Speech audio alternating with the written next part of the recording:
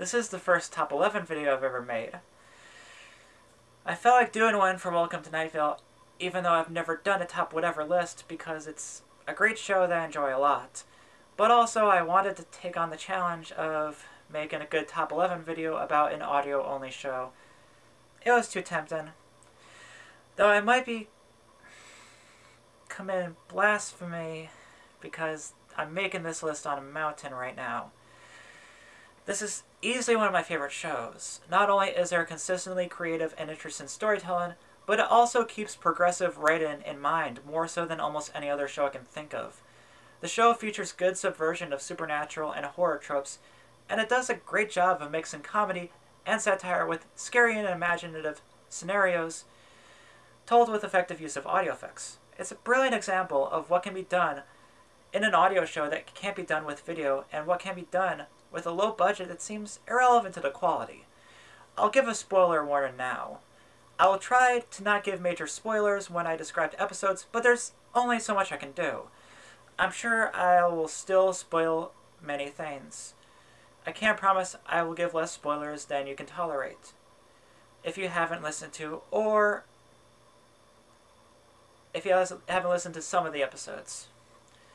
I would still be angry now thinking about this list if someone made it and I saw it before listening to Welcome to Night Vale.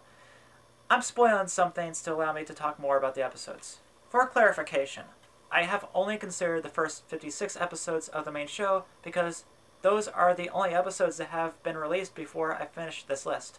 All episodes up to this point are eligible. This includes the first bonus episode of November 2014. This does not include the second episode from November 2014 because that bonus episode will be released in a couple days from now after uploading it, instantly making the list seem dated, but I knew what I was getting myself into, so I don't mind that. I mean, it's released every couple weeks. It's gonna become dated. This also includes the live shows officially available online. I'm including those in consideration. That includes the condos, the debate, and the crossover with the Thrill and Adventure Hour. Those are eligible too. I have not taken the opening and closing proverbs into account when ranking these episodes, and this also includes the music played during the weather segments. I think these portions of the episodes are too different from the rest of the episodes to factor into why I find some episodes more enjoyable than others. When I picked my list of what I think are the 11 best episodes of Welcome to Night Vale, I tried my best to remove nostalgic bias. In other words, episodes won't make it on the list because they introduced a memorable character or featured a series-changing moment. These episodes made it on the list just because I think they're the best episodes in terms of quality, acting, dialogue, and other narrative elements. Favorite characters made their mark because they had great moments, and this list will reflect that. I should note, the competition was stiff, and because of how good this show is. Even classics such as Glow Cloud, Condos, and Sandstorm didn't make the cut. This list was hard to put together, but I'm confident in my choices. I decided to go beyond the 10 episodes and instead use the top 11 format because I knew after listening to every episode again that I couldn't handle number 11 not getting mentioned just because it barely failed to make the cut. I wanted to go even further after I picked number 11, but I have to draw the line somewhere. I only planned to do 11 before I picked which episodes would make it on the list. While I am saying these are the best episodes so far, this is only my opinion, and I welcome other people to politely give their own opinions on which episodes they think are best or are their favorites. And here it is. My list of the 11 Welcome to Night Vale episodes that I think added the most to the show in order, with the best episode last at number 1. Enjoy.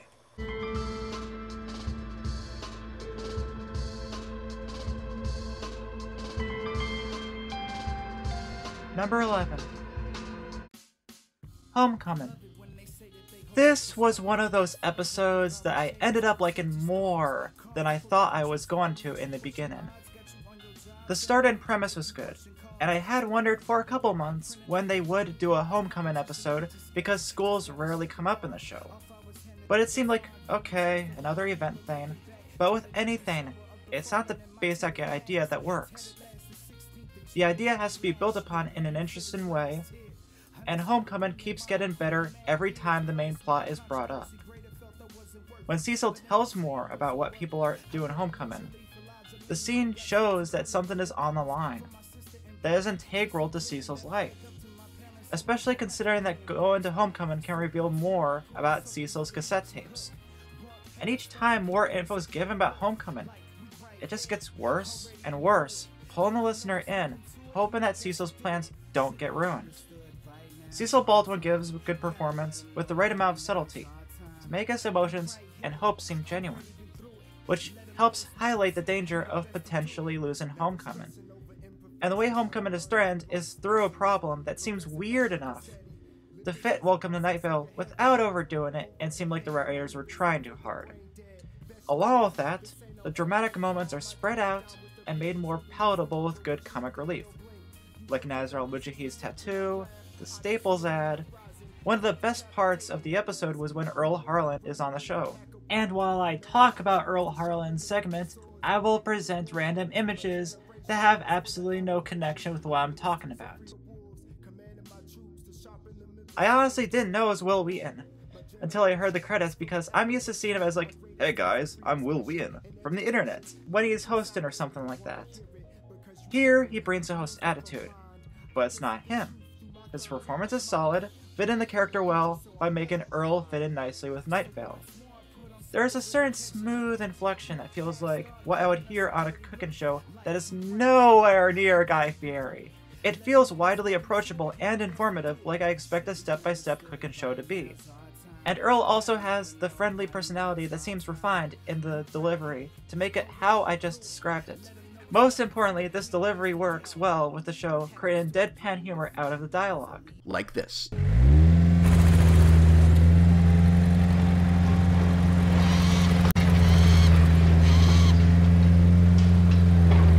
That looks easy. It is.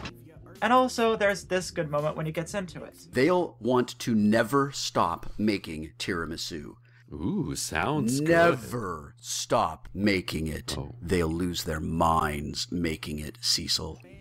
The dialogue preceding the tiramisu making is even better by sprinkling interesting details about Cecil's life in the right order and speed. This makes the story creepier, showing how little Cecil remembers, and how little he thinks about his past as he changes the subject. What year was that? Cecil, what year did we graduate?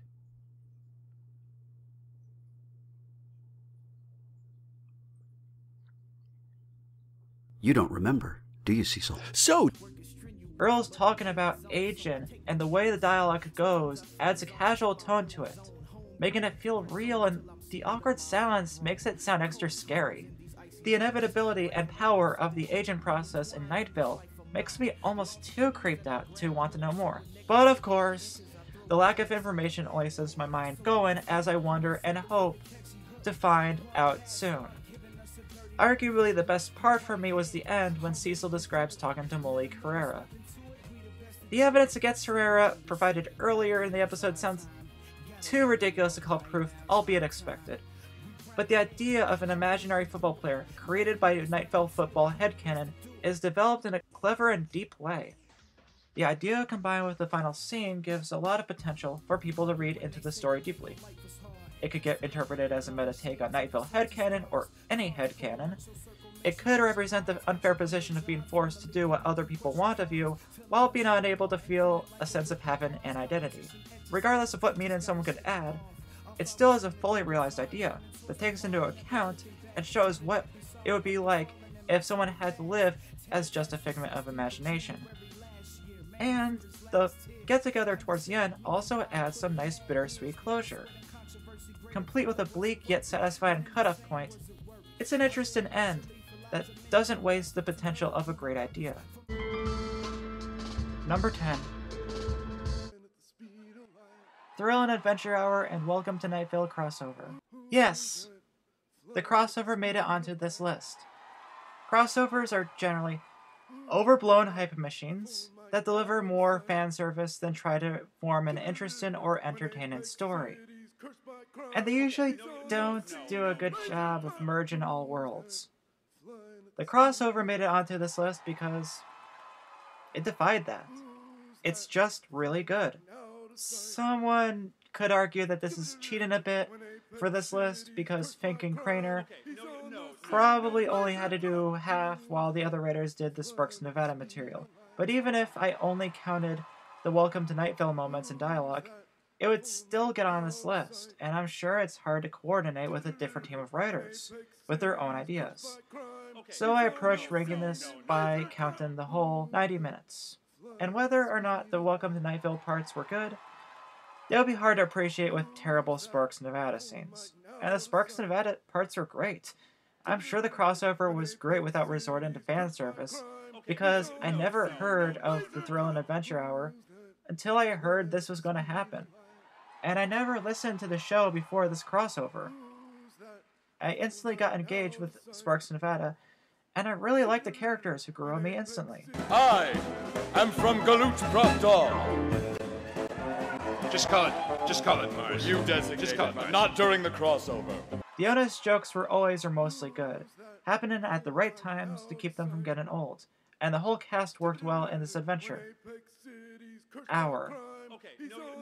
And one of the best things about the crossover is how well it meshed Welcome to Night Vale with Thrill and Adventure Hour.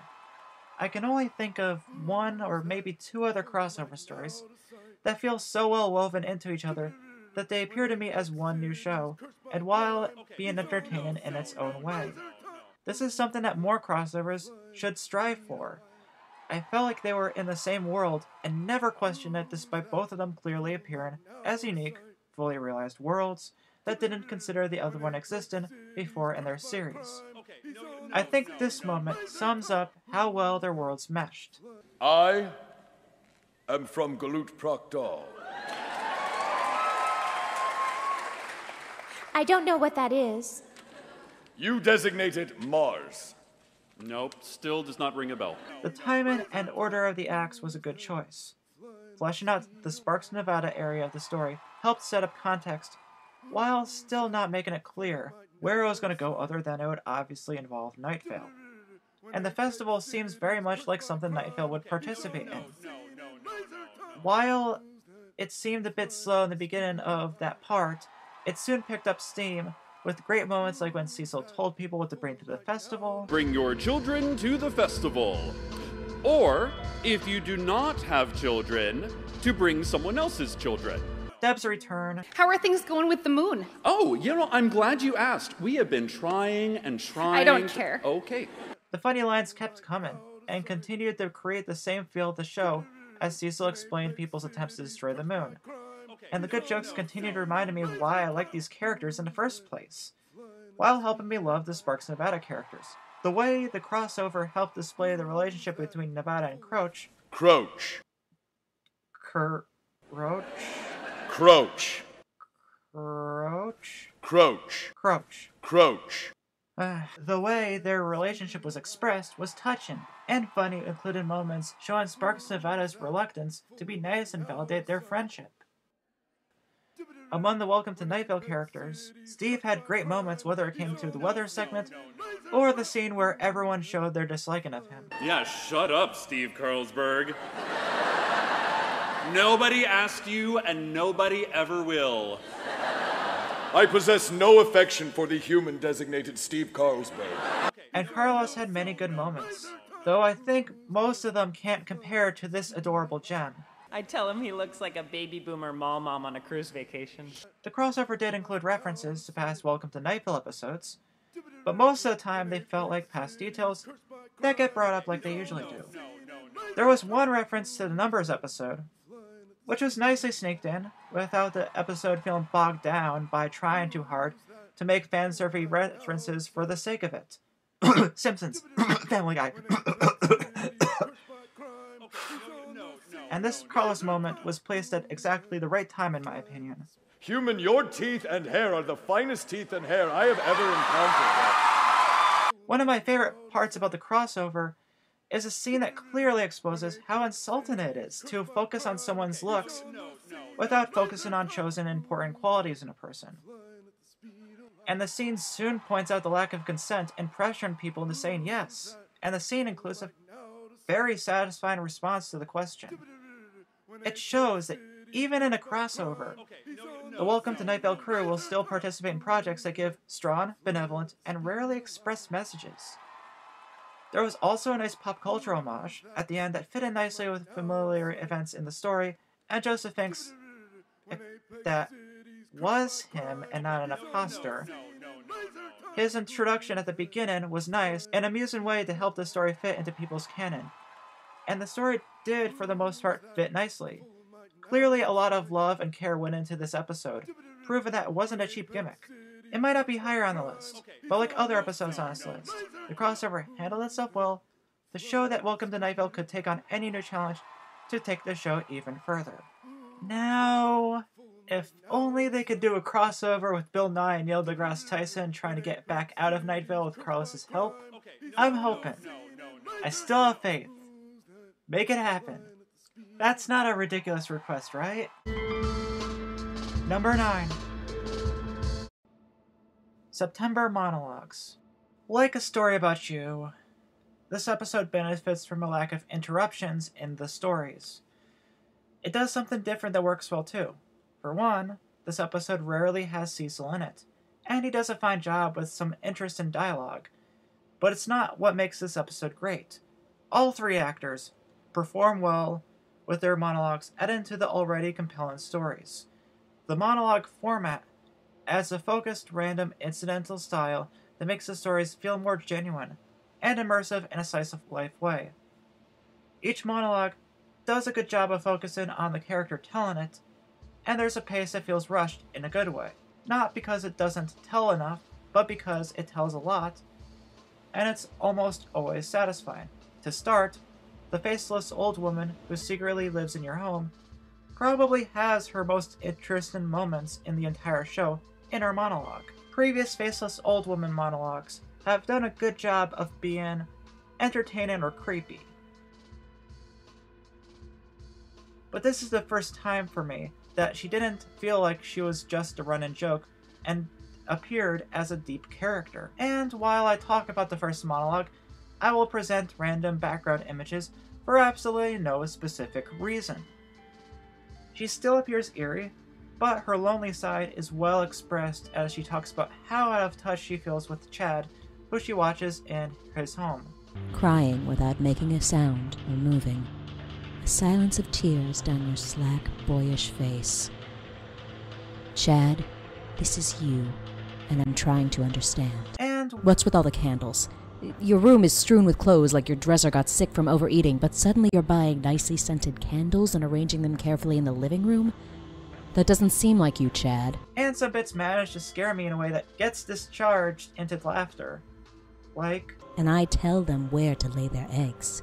So listen, Chad, do not get on my wrong side. My fury is vast and murky and expressed through a papier-mâché gape-mouth figure that I left behind your cereal boxes this morning.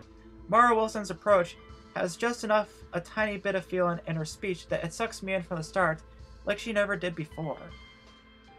The last couple sentences cement the mood and theme of the monologue to make it worth more than the sum of its parts.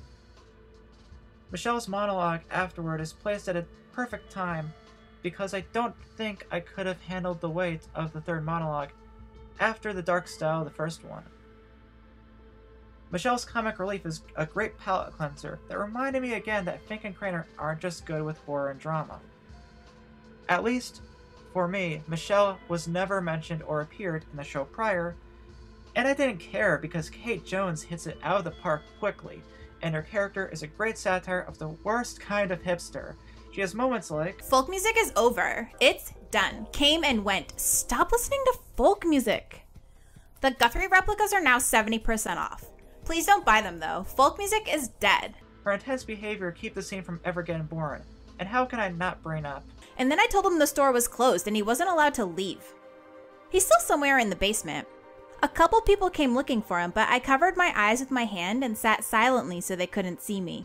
The best thing about Michelle for me is that she isn't chained down to just being a hipster parody, and the writers just threw in whatever they could to make her stand out as an interesting and entertaining character that could keep surprising me while still making it fit well. And this might be my favorite Michelle moment. I've been selling her blank CDs for years now and telling her that's Panic at the Disco's aesthetic, that they just released completely silent songs with no titles on albums with no tracks or cover art and no name. It's really funny. Except for their new album really did come out and it's called Quit Fabricating Our Musical Career, Michelle. So I'm a little freaked out by that. While I love the other two, I think Steve Carlsberg's monologue might be my favorite. Like the first monologue, it fleshes out the character more by building on previous moments. There are interesting random character bits that show him as a simple person, though the last monologue paints a bleak image of Steve's lonely life, and the price he has to pay for being the one who can see and explain conspiracies that no one else wants him to admit. As a feminist myself, who's quote unquote out to ruin everyone's fun, and is often scared of speaking up, I can relate to Steve's monologue the most. I don't know. Maybe he's right. It's not like knowing has made my life easier. Quite the opposite. When he talks about Cecil, he doesn't say much about who he is talking about. However, the details make it immediately clear. He shows a side that seems to accept Cecil's hate towards him, but isn't happy with it either.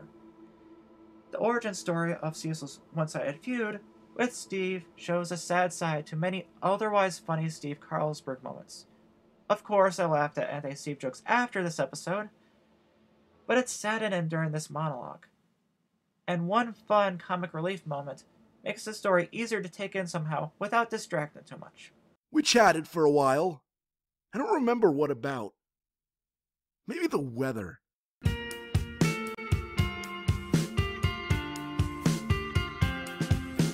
No, definitely the weather. I remember it was the weather because we had to stand in awkward silence for a bit as we waited for the music to stop playing. That's one extra thing that makes the episode nice.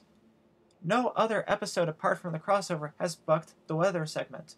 Fortunately, it hasn't been done much to lessen the impact of removing it. What makes the last monologue especially sad is when Steve talks about his love for his wife and stepdaughter as his own family. It was great to see in Old Oak Doors, but here there's a desperation in Hal Lublin's performance, along with a script that intensifies for me Steve's expression of love and care while admitting what he is willing to sacrifice to help. I have nothing else to say. September Monologues is dead. The end. There are no good episodes. Not anymore. Stop listening to September Monologues. Why do people like September Monologues? What's so great about Welcome to Night Vale? Stop watching this list. The show is over. Number 8. Number 8. Tiger, fire, dancing through the fire. Walk. This is weird because I didn't remember this episode being great until I listened to it again. I'm more grateful for making this list partly because it helped me realize how much this episode has to offer. The 30th episode, Dana, was a good episode, but as great as Dana's moments were, with Jessica Nicole giving a powerful performance, it was only the Dana moments that stood out to me, without much else supporting the episode. Walk has this, and the Dana moments are the best I have so far heard in the series. I believe Jessica Nicole had more to work with in Walk than in Dana, and she didn't waste any of that potential. The first great thing about Walk is that it lets Dana take the episode like almost no one else has. The episode isn't called Dana, it's called Walk. Each title, except for the pilot, references the Night Vale monster of the week, or the main theme, which is the walk signals that appear around Night Vale, forcing people to mindlessly walk. But Dana takes up most of the episode, talking about her experiences in another dimension. Cecil isn't describing this. Dana narrates it herself. On top of that, the dialogue along with Nicole's performance fleshes out her character, showing how she is strong. I'm afraid? No, concerned. No, afraid. It would have been the easy choice to make Dana a powerful, aggressive, badass who will fight her way out of problems with physical violence. But we already have Tamika. Tamika's great. Tamika can always be Tamika. Dana paints a more relatable tale about being a young person who will survive and be tough, just because she has to in order to survive, and feels scared and lost the entire time, just moving forward because, again, she has to in order to survive. That's a tale that doesn't get told enough. I must find a way back to you, listeners. I must protect Night Vale and Cecil and my mother and my brother and whoever I am. I must protect them from what is coming. And this isn't the typical normal guy who enters in without experience and ends up being the most awesome. This is a young, timid woman who is lonely and stranded, pressing against improbable odds. I don't have to keep trying. There is no obligation for me to not just give up, just slump down until I fall away and join the inanimate matter of this strange other world. I don't have to keep trying. Remember that, I say to myself, as I keep trying. As I said, this episode had support elsewhere, and there were really funny moments, like the description about Thursday and a believable story about the city council. When reached for comment, the city council said that they were definitely at City Hall, ready to receive the concerns of their constituents, and not, say, hiding in a hastily dug hole in Mission Grove Park. As I also said, the problem in this episode was the walk signals, and the writers do a pretty good job of making it feel like there's a real problem we rarely hear anything about because Dana keeps taking over the episode. The walk problem is interesting, which only makes the resolution at the end more enjoyable. I think this moment shows how much effort was put into the walk framework. And so, before I go, I take you to the walk-third. The walk.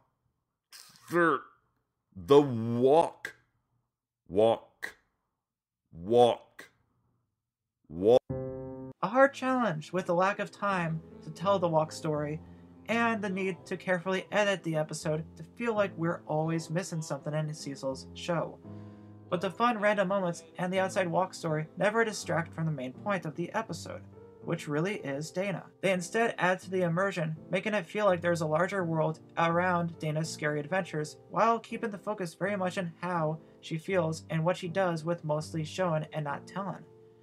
I think the last moments with Dana, after the weather, do the best job of giving her character depth while tugging at my heartstrings.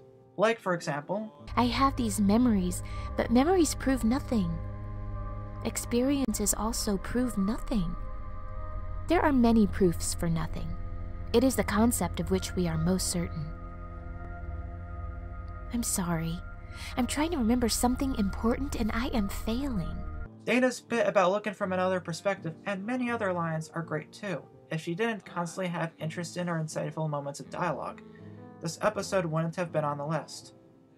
And the last scene with Cecil not only has a sweet moment with him talking about Carlos, but it's also a big slap in the face to anyone who cared about the walk story. Combined with the rest of the episode, this slap in the face is a great punchline to the episode that's just plain awesome. It's done in the best way possible, and it subtly points out the formula or trope in most episode endings. With this, and moments that easily make Dana one of my favorite characters, the writers and Jessica Nicole got Walk onto this list. And Cecil Baldwin too. Sorry, Cecil. Besides, I have many good opportunities to gush about you on this list. Don't worry. People could probably make a drinking game out of how much I compliment your acting. Number 7. A Story About You. This episode seems less weird now compared to later episodes, but it was a big risk. One notable thing about the episode that helps it get this high on the list is that, like others, it's the first of its kind. The pilot had no chance of getting on this list because, naturally, it took time for Fink, Craner, and Baldwin to refine the episodes. They didn't need to do so with this new format. On top of that, the new format is used well enough that in some ways it's better than the norm. Random distractions like traffic and children's fun fact science corner that are used to fill up time are absent. Only the weather is here, and even that is smoothly brought up and placed in the episode. This way, the episode can go from scene to scene at a safe pace that allows the plot to flourish. This is still the only episode that made heavy use of second-person narration. But it took more than a tool to make this episode great. It's how the tool is used. Cecil's delivery finds a good middle ground throughout the story, helping each line seem memorable with an easy-to-follow pace. A Story About Them is a great episode too in its own way, but I think A Story About You is a lot more immersive in comparison because of how it used second-person narrative compared to A Story About Them's use of third-person narrative. I love how A Story About You plays with the fear of thinking that the universe has no laws. And for no other reason than that you are trapped by the freedom to do anything in this life. You took one of the crates. The plot is so simple, but it never loses sight of the point of the story, constantly giving the impression that every scene is important. Even the moment in the diner scene is a nice break, while helping to add moments that smoothly remind the listener of the implied theme of the episode. You do not pull the hand away, because you know that there will be no consequence for any of this. There are even occasional amusing moments like, you did not order invisible pie. You hate invisible pie. And the episode plays with the meta nature of the story without overdoing it. How did you find me? You ask. Everything you do is being broadcast on the radio for some reason. That made it pretty easy. When the episode comes together around the final moments, it gives me a sense of satisfaction to see, oh, this is how things really are. And I feel the same way the protagonist does to an extent. All at once you are no longer free. It's all coming back around, all at once. It's when the pieces of plot come together that they equal more than the sum of its parts. And the very end is a good example of how incomplete endings can be a more fitting end than complete ones. Enough details are left to make it clear what happens to the protagonist at the end, but it ends soon enough that feels a bit more ambiguous, enhancing the uncomfortable feelings of the last minute or so. Cecil's words after the story pulled me out of the story enough to make it all seem like just another incidental random thing. His brief description puts it all in perspective because of how deep the narrative goes into this one little story about a weird force in the sky and this worker breaking off on his own multiple times. I don't know how to end this description, so I'll take a cue from A Story About You and just end it here. Number 6. Company Picnic. This was close to being number 7, but after listening to them another time, I couldn't justify placing Company Picnic below number 6 with the creepiness and frequency of great dialogue in this episode, even if A Story About You is great in its own way. Lauren Sharp gives a good performance, and Kevin R. Free's act as the wolf in sheep's clothing is almost too accurate at recreating people who are only nice on the outside. Kevin shows his bad side just enough times to make him creepy then, and even creepier when he appears completely nice. The Sandstorm was great the way it was. The one key difference in the Sandstorm is that other than the dialogue being typical capitalist rhetoric about productivity and value, Kevin was only allowed to otherwise appear charming. I think this line does a good job of summarizing familiar, misplaced designations of value that are depicted in Company Picnic. What value are you adding to the world? What are you worth? Those are the questions you should ask yourself. And don't worry if you forget to ask yourself. There will be people with clipboards who will come by soon to ask them for you. Here, Kevin is revealed just a tiny bit more, with many moments of him speaking with a briefly negative tone. He shows how he hates people while he tries to hide it and seem friendly. Any more would have been an easy choice. But Fink and Craner stayed subtle, and Kevin the actor adds a lot of life in ways that only he can, which I think is the more accurate method of depicting a regularly abusive person. Can I call you Kev? No, Lauren. By no means. The dialogue is very repetitive, but it needs to be here. It emphasizes the brainwashing nature of Lauren and Kevin's propaganda. The whole episode feels like an all-encompassing trap that is present in early scenes, while progressions like this make it far more unsettling. The Company Picnic will be continuing on indefinitely. That the party is so good that they just couldn't bring themselves to end it. And also, people are touching the volleyball nets, which they should not do, but they're learning. Or not them, other people watching them are learning. There are many powerful moments that walk the line between satire and a bleak depiction of unjust work environments. The way Kevin and Lauren speak to the citizens with forceful instructions add a duality, so that when euphemisms and coded language happen, there's clearly more going on than said. Fink and Craner's style works well because of how they include just enough information to tell the story while leaving a lot unexplained, to add mystery that sometimes makes episodes more eerie. Here the dialogue goes from vague to obvious lines, which made me even more scared of what I could not know about, while I imagined the worst parts of the Industrial Revolution. Renovations also continue this, and it was a pretty good episode, but it ended with a hopeful scene. This episode ends with heavy implications of more of Streck's corpse dominance in the future, which enhances the bleakness of the whole episode. The episode never lets up apart from the weather, and it keeps making the situation seem worse with each minute. Sometimes the details have happened for a while before they get revealed, which heightens the emotional impact. Like earlier episodes on this list, Company Picnic style can't compete with higher ranked episodes, but no episode before or since could accomplish what Company Picnic did, and the opportunity was used excellently. Number 5. Parade Day. I said that Fink and Craner did a good job of using second-person narrative in a story about you to draw the listener in. But even with it being a great episode, something about it never pulled me in far enough to make me feel like I was actually in Night Vale. Don't get me wrong, A Story About You was very immersive, and it's hard to tell a story so well that it surrounds the audience with the setting. Even video games generally don't make me literally feel like I'm there. Parade Day somehow managed to accomplish that improbable task, and without more than half of the episode devoted to the Parade Day. Like any other episode on this list, pacing is great. From the beginning, Cecil builds up the hype, given the first of some of his most powerful speeches. And later he continues carrying the excitement when he reveals that a revolution is starting, which is what his secret messages meant.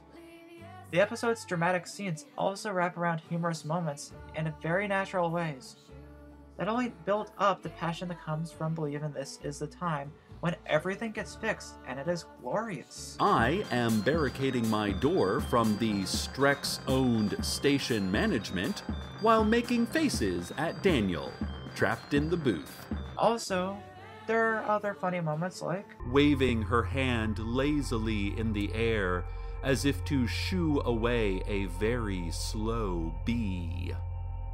Reporters then noticed a very slow bee spiraling sluggishly but recklessly away from the scene. This is the first time the show painted a picture of an epic fight while being just as interesting as you'd expect. The show even uses comic relief well around the end, which is especially hard considering how quick it happens after an especially saddening scene. When I said this episode is unimaginably immersive, I also meant that it made me feel like the lowest form of scum. In a good way, because I felt like an actual Night Vale citizen who could not make a difference in the story. I felt terrible guilt when I heard about the outcome towards the end. The quote that Tamika gives also worsened the emotional blow. I won't say too much, but I could feel Cecil Palmer himself telling me things weren't better because I didn't do anything.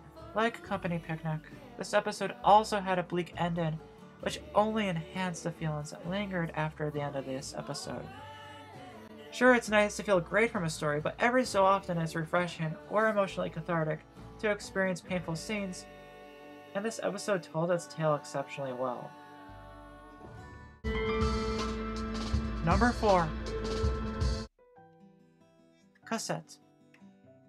Like comedy, horror is one of the hardest kinds of stories to do well, and for the same reason. People often have to use surprise as a crutch, but it's hard to find a story that is creepy and startling as much, if not more so, than the previous time enjoying it. Cassette is that horror experience for me, and it's extremely rare for me. The first time I listened to the episode, an unsettling feeling lingered with me after the episode. It even sat with me whenever I randomly thought about it. Even Silent Hill didn't do that to me to the extent that Cassette did. Suspense is the key. The subtle changes to the audio add to the tension as I wait for more to happen each time. When the plot advanced to the inevitable final bit, I started to see it coming, but because of that I got so pulled in that the sound of the tape stopping gave me a nice shock. I could feel my nerves getting more sensitive as I waited for the end of the last tape. It reminded me of the Christmas episode of Adventure Time, but instead with even more weight than the Christmas episode. I knew there was going to be some weird thing. I figured as much. I would tie into how Cecil is in the present, as he listens to his past self that he can't remember. But the predictability never got in the way because Fink and Craner carefully paced it out and added in the right words to build up suspense, making it increasingly obvious how this creepy origin story was going to end. I had an easy time following the story. The progression of every factor in this origin story built on the predictability of it. What made this even more disturbing was present-day Cecil's commentary, along with Baldwin's performance. Something about Cecil not having a clue about important life details only made this more eerie as more plot points drew me in. Every detail was placed at the right time to not only build on the plot, but also to add enough information to get something new when I returned to it, even back to the first tape. Wait, what is that? Huh. It went away when I hit stop. Oh, but now it's back again. Parade Day and A Story About You got on this list because of their abilities to suck me in, but Cassette nearly perfected this in ways that they can't compare to. The intern bit in this episode is one of the funniest ones I can think of, with a great segue into it too. Jesus never returned from investigating the bottomless pit in the intern break room. To the family members and loved ones of intern Jesus. Oh well, you know the usual. The comic relief came at a nice time considering how on edge I was by then, and it still did not get in the way of the later tapes, with the last one being the hardest one to get through. Cecil Baldwin's performance as young Cecil really made this episode as much as anything else did. Not just the voice. His personality is distinctly different from the adult Cecil. But it feels enough like him to make it easy to believe that this was Cecil back in the day. Wow, is that what I really sound like? It also contrasts the creepy directing of the cassette scenes to enhance them. I wish whatever it is would just say hi. Whoa. I felt something touch me. I think maybe making these tapes is encouraging it. And adult Cecil's uncomfortable response helps too.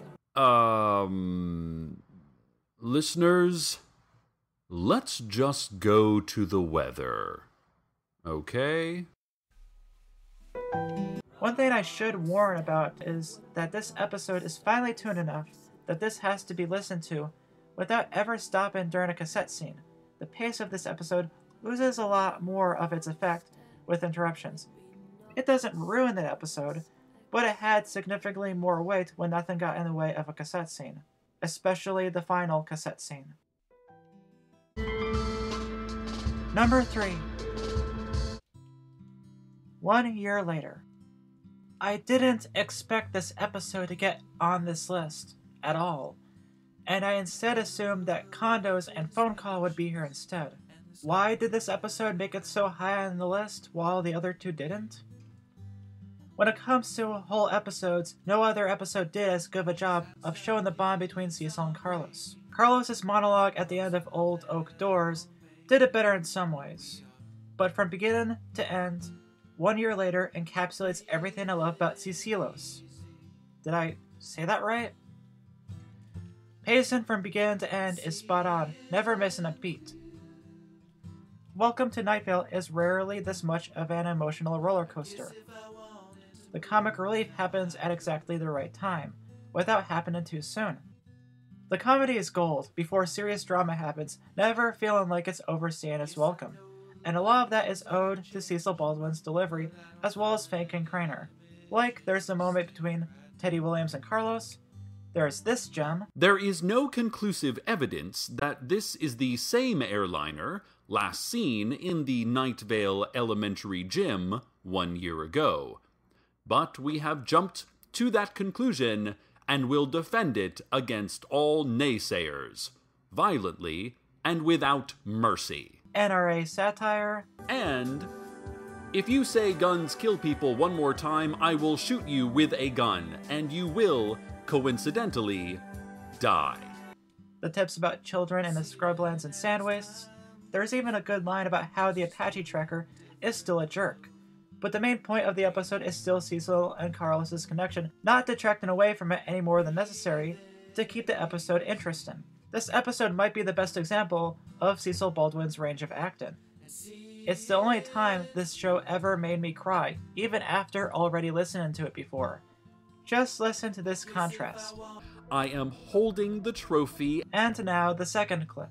I am still holding this trophy. And the way the episode progresses is likely to keep any fan on the edge of their seat.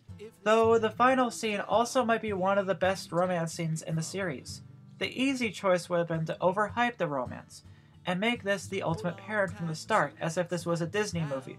But Fink and Craner kept it simple, making it nothing but the very beginning of a romance. Just two people loving each other's company. It doesn't have to be any more to be special. It doesn't fall into the common pitfall of making the show all about there being a gay relationship and that's it. Carlos's words when he sees Cecil in this scene hit me harder than almost any other romantic line. In anything. The last scene painted a relaxing image, and Cecil Baldwin continued to never miss a beat, giving me all I could ever ask for when it comes to romance of any kind.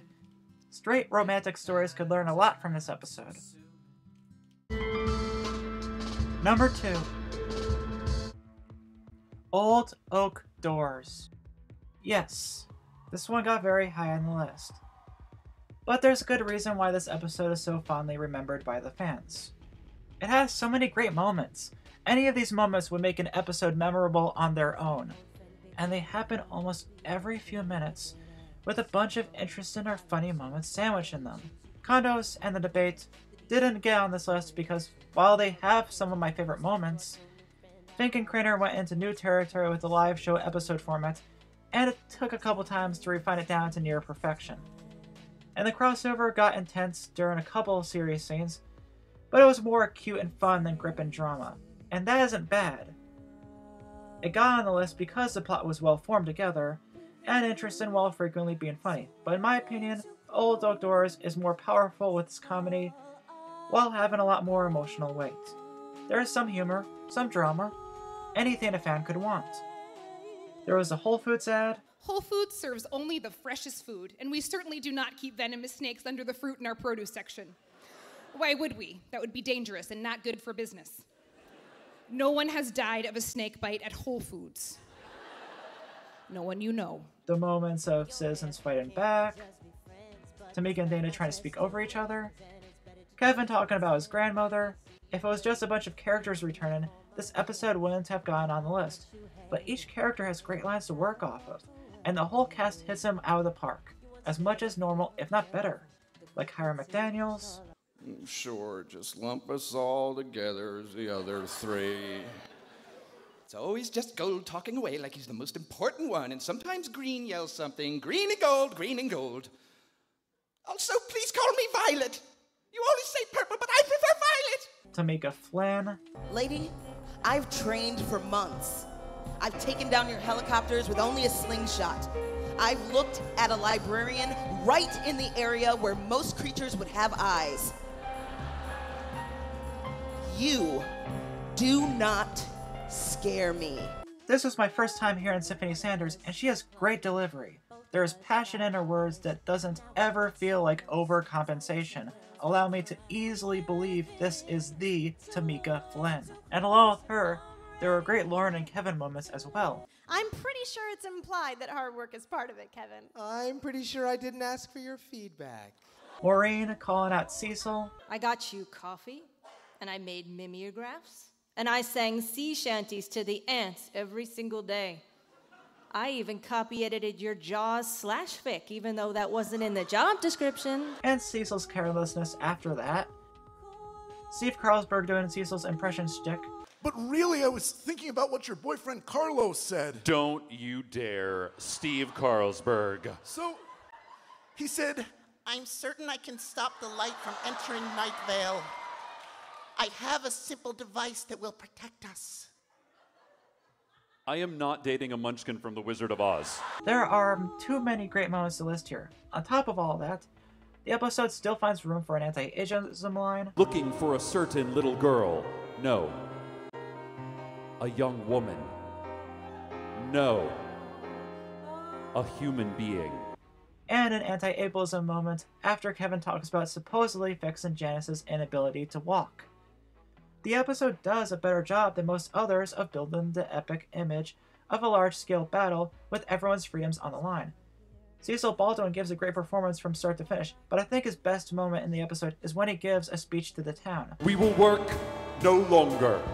We will worship a smiling God no longer. We have failed before. We have failed so many times at so many tasks, but at this, we will not fail. And I really, really hope that we will not fail. Combined with all of that, what got this episode above 1 year later is a heartfelt message following the foreshadowing about Carlos being an outsider. I won't say much, but Carlos says words about what he did and where he is around that end of the episode that perfectly shows his love for Cecil and the love for science that his character encapsulates. It's a saddening scene while containing some bittersweetness before a funny moment breaks up the tension to end it in a somewhat comforting way, which is clearly not an easy task. If the utterance of "I love you" ever felt powerful in this show, it's in that scene. And I will say it here, Dylan Marin is a perfect fit as the imperfect Carlos and always will be the right choice. And lest we forget, You are a hero. I'm not a hero. I'm a scientist. all of this was done before in some way, but Old Outdoors took what was learned and put it all together into one great celebration for the series, while leaving it open to continue the story and refine it even further. Number 1. Station Management. Some might wonder right now, why this one? Sure, it was a good episode, but why number 1?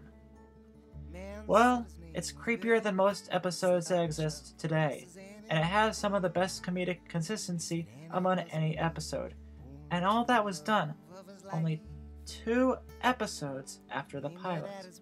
Putting these 11 episodes in order was hard, and omitting episodes from this list was hard for 3 dozen episodes. This is because writing along with acting and direction are great. When I decided which episode would be best, I thought, where did all of this talent start? The pilot was never considered for this list for more than a second because that was their first attempt, and it could only give Fink and Craner the experience to refine their stories, and Baldwin's performance was far more stiff than later episodes. Glowclad was a far leap forward for the staff, but upon critique, it didn't have everything enjoyable that I usually find in an episode. Station Management was where the time spent with the previous episodes came together for a 5-star experience. The episode had everything good we expect from the show. Cecil Baldwin really found a personality to act with that flourished in subtle and effective ways. Jokes like with the hooded figures and the journalism kiosks were good. Newspaper kiosks, usually filled with important newsprint, will be filled with 2% milk. When asked why milk, the journal's publishing editor, Leanne Hart, said, "It is important that we maintain an unbiased approach to news reporting." They were weird in the amusing way we're familiar with because of the show. There were government conspiracy and intern jokes. We sent our intern, Chad, to try buying a tennis racket, and have not heard back from him for several weeks. This brings me to a related point. To the parents of Chad, the intern, we regret to inform you that your son was lost in the line of community radio duty and that he will be missed. One of the best traffic segments ever. Oh, wow. Well, that looks pretty good. Yep. Yes. Okay, not too bad there either, I see. Oh, that gentleman needs to slow it down. It is not a race, my friend. Not a literal one, anyway. That has been traffic. And it also happened to have one of the most memorable Carlos moments or any moment in the series. Why Carlos would strip away, decimate any part of his thick black hair, not to ignore the dignified, if premature, touch of gray in the temples. What treacherous barber should agree to such depravity? Who takes mere money or even soulless joy in depriving our small community of such a simple but important act as luridly admiring Carlos's stunning coif? But even without considering all of that, the episode still has one of the best, albeit brief, horror experiences I've ever had in a show. With Fink and Craner's style of explaining just enough without showing much more, mystery fuels suspense, and the skillful additions of audio make this. I'm sorry, dear listeners. We'll be back after this word from our sponsors. And this. Hello, radio audience. I come to you live from under my desk, where I've dragged my microphone and am currently hiding in the fetal position. Did you write letters? Maybe you should not do this anymore. Station management has opened its door for the first time in my memory and is now roaming the building. This is one of the rare times I was deeply concerned for Cecil because of a sense of danger that lingered past the end of an episode. And while later episodes near the fight with StrexCorp would do this too, they just didn't sit with me like the ending of this episode. This is the first time background sound effects were combined with voiceovers to create something of this magnitude. Episodes would continue to refine the formula made in this episode in ways that sometimes are better than in station management, but this episode paved the way for most episodes to bring a lot to the table, and that's why this is the #1 best episode of Welcome to Night Vale. And that's my list. Debate it or agree with it if you wish. And this is far from all the show has to offer. Some of my favorite moments aren't in these episodes.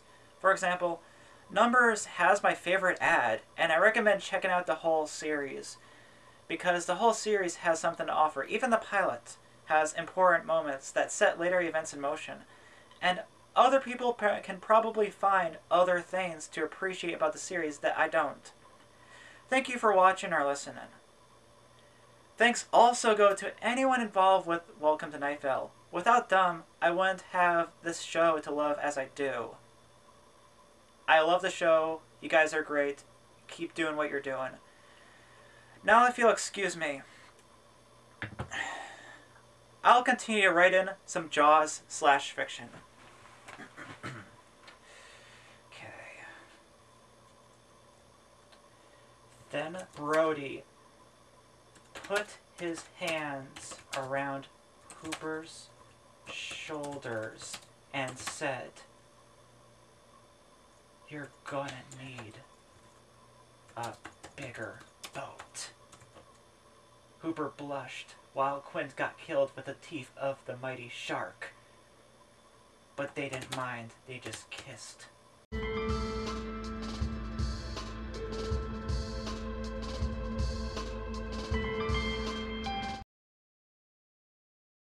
One last caller.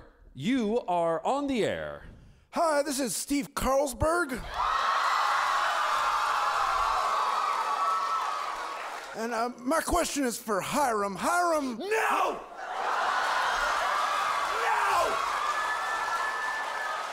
Steve Carlsberg! We're out of time for questions. Goodbye!